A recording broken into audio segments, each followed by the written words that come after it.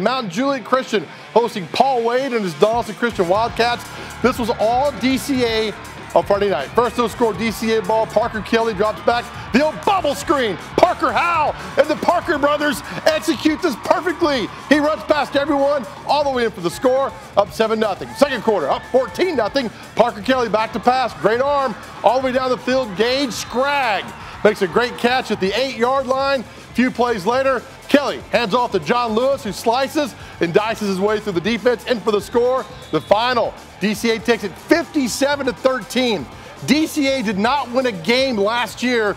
They head to the playoffs at 7-3. Great job by Paul Wade, turning it all around.